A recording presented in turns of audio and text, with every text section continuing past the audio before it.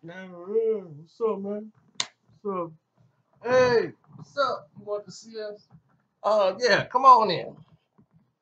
Ah, heck of a season, huh? We almost got it. You mean almost as in showing up and putting on the uniforms? Yeah, we did that. Now, let's get to it. Brass tacks. When we traded and dumped half our team to bring you over, we thought you guys was gonna get us over the hump. Kelly Clarkson. What the heck was you thinking? Huh? You spent too much time oiling your little greasy hair, lining yourself up, getting your little manicures like you're going on stage to perform, but you're going out there, turning over the ball, tripping over your own 2 feet. Haven't you ever played basketball before? But I was just trying to do not. I don't want to hear that. I want to hear what you was trying to do. We didn't pay you to try. We paid you to succeed. And you failed. Buying your little Beats headphones and comparing songs and sharing them on your internet. Well, you can have time to do all that when you in Phoenix and Sacramento. Yeah. Yeah, that's what we thinking about shipping you. And what's about you, Mr. I'm sorry, what is your name again? They call me, I'm Junior, Nance. Oh, Nancy. That's your name. Yeah, we got a letter from your dad. It says, look, don't ever compare me to my sorry ass kid again. Stop showing me and putting my records up with his sorry self. My daddy would never write nothing like that about me. Well, he should have, because you're an embarrassment to his name. What did we bring you here for? Well, I tried my best out there on that court. I did my best. I played to the top of my ability. I did my best out there. When I was on the court, I tried. I did my best. When we brought you over here, was it for you to do your best? Help us win. And when we brought you over here, we said, well, Nancy, we brought you over here because we want you to do your best. Did we say we want you to play to the best of your ability? We said we wanted you to help us win. Did you do that? Because we didn't win.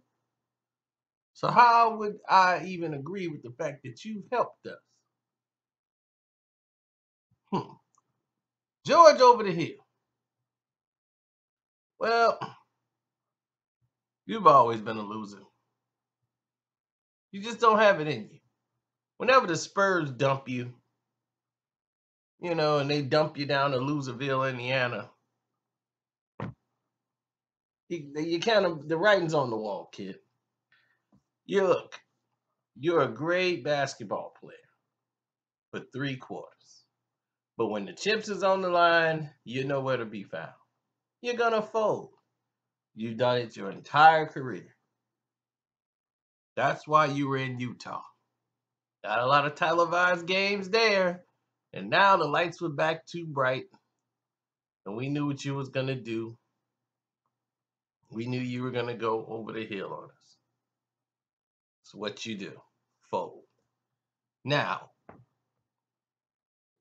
Rodney, Rodney,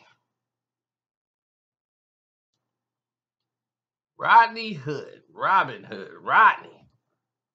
What south trailer they drag you out of? Rodney? People are still naming their kids Rodney? Listen, I don't know where they got you from. I don't know what swamp they didn't drug you out of, but I'm quite sure that you know how to play the game. It's a mental thing.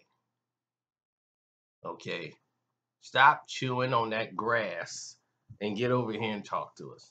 for a minute. Listen to what I'm talking. Listen. If basketball don't work, I got a wagon out there that you could probably pull around and make a living. Okay? Feed you a whole bag of oats and let you go around here and pull wagons and pull fruit and all this stuff if basketball isn't for you. But I think you got a future. Just not here, son. I don't know where you're gonna go, but you can play for somebody.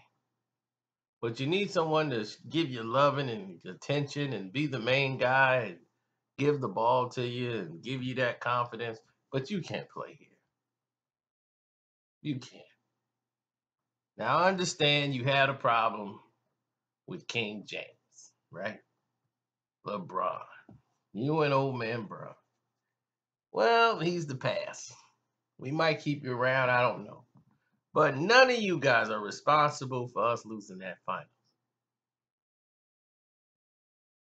The reason why is because old man Brian was on the team. He's 100% responsible because he wanted you.